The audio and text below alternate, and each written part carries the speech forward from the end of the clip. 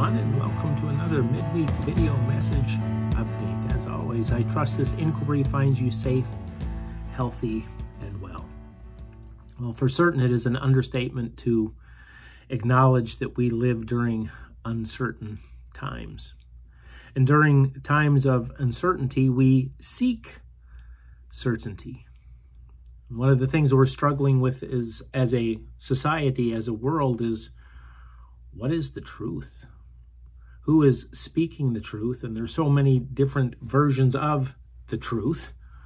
What is the truth? Well, one of the ways that we pursue truth is through facts. Here's a fact.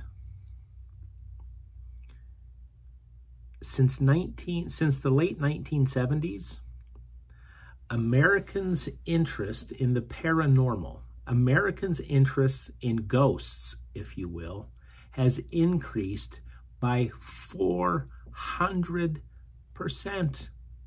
Let me repeat that.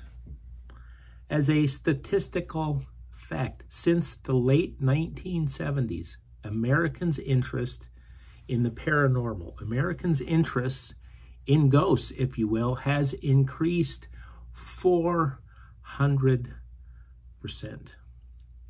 Now, at first read or at first hearing of that statistical fact, we might find that strange, as in moving away from facts. How can facts move us away from facts? But here's my theological thought for us this week. Is the church today as interested in the Holy Ghost, if you will, the Spirit? Is today's church as interested in the Spirit, what the Spirit is up to in the world, as we are with keeping things the same? The story of the conversation between Nicodemus and Jesus comes to mind. Jesus tells Nicodemus in the world that we must be born from above. We must be born a second time. And Nicodemus says, well, how in the world can we be born a second time? Are we supposed to, as adult, full-grown creatures, go back into our mother's womb? How in the world can that ever happen? And then we hear Jesus reply. What is born of the flesh is flesh, and what is born of the Spirit is spirit. Do not be astonished that I said to you, you must be born from above.